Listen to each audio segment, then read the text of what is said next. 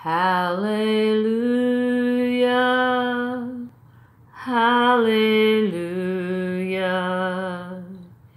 hallelujah, hallelujah.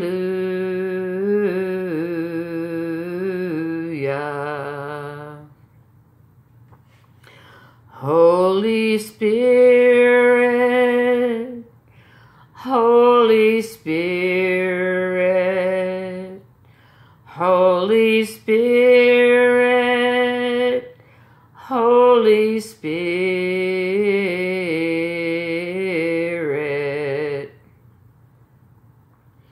It is Friday, August 7th, 2020, and it's 12:49 p.m. Central Standard Time. And it's time to read Genesis chapter 50. This is the last chapter in the book of Genesis. And I want to say that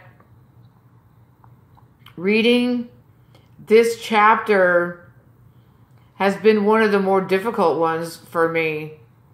This one in Hebrews was very challenging for me. Now I still have the rest of the Old Testament up to the book of Esther, but not including Psalms and Proverbs because I've already read them out loud and recorded the videos. However, I want to say that there's been a lot of spiritual warfare on me reading this book. The enemy must not have wanted me to read this book. Now, this book hasn't been so difficult to understand. In fact, it's been one of the easier ones to understand. But man, the spiritual attacks, and right now, like honest to God, I feel like I had a stroke, y'all. And if you're listening to this, if you're watching this, please, would you please ask the Lord and agree with me in prayer that He heal me from whatever this affliction is that's going on. Chest pain, numbness in my arm, and you know, I am not going to a hospital during this COVID crisis. I am not going to a hospital. Period. I don't trust a doctor as far as I can throw him. I trust a great physician. I believe and I receive healing from my Lord and Savior, Jesus Christ. Amen. And let me add this to this. So whatever this affliction is that I have going on, it's affecting my ears. It's affecting my chest. It's affecting my back and my breathing. And I feel numbness and all these things. And I know that the only physician I'm going to see for the rest of my life is the great physician, Jesus Christ. Hallelujah. Now, this thing with my blood pressure, I really want the Lord. Lord, I ask you right now, Father in heaven, in the name of Jesus, I ask you to heal me from high blood pressure. In Jesus' name, amen. Genesis chapter 50. And Joseph fell upon his father's face and wept upon him and kissed him. And Joseph commanded his servants, the physicians, to embalm his father, and the physicians embalmed Israel. And 40 days were fulfilled for him, and so are fulfilled the days of those which are embalmed, and the Egyptians mourned for him 70 days. And when the days of his mourning were past, Joseph spake unto the house of Pharaoh, saying, If now I have found grace in your eyes, speak, I pray you, in the ears of Pharaoh, saying, My father made me swear, saying, Lo, I die in my grave which I have digged for me in the land of Canaan. There shalt thou bury me.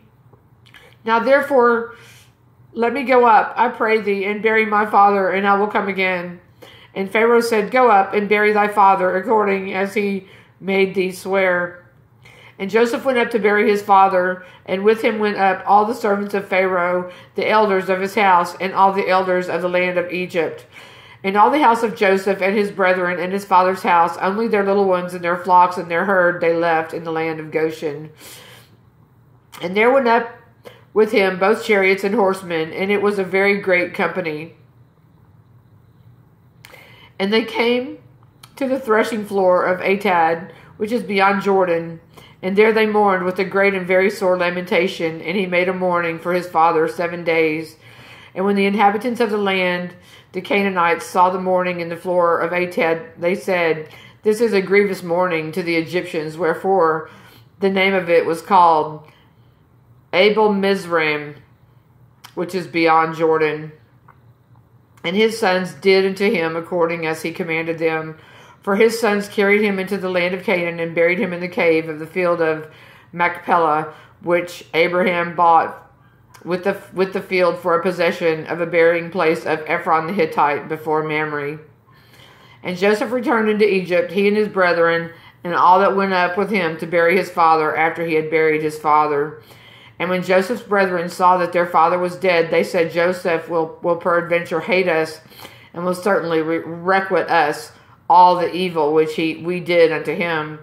And they sent a messenger unto Joseph, saying, "Thy father did command before he died, saying, So shall you say unto Joseph, Forgive, I pray thee now, the trespass of thy brethren and their sin, for they did unto thee evil. And now we pray, forgive thee the trespass of the servants of the God of thy father." And Joseph wept when they spake unto him. And his brethren also went and fell down before his face, and they said, Behold, we be thy servants. And Joseph said unto them, Fear not, for am I in the place of God? But as for you, ye thought evil against me, but God meant it for good, to bring to pass, as it is this day, to save much people alive.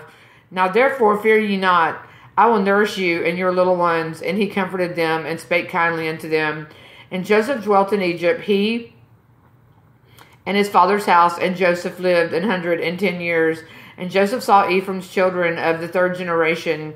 The children also of Machir, the son of Manasseh, were brought up upon Joseph's knees. And Joseph said unto his brethren, I die, and God will surely visit you, and bring you out of this land unto the land which he sware to Abraham, to Isaac, and to Jacob. And Joseph took an oath of the children of Israel, saying, God will surely visit you, and ye shall carry up my bones from hence. So Joseph died, being 110 years old, and they embalmed him, and he was put in a coffin in Egypt. Hallelujah.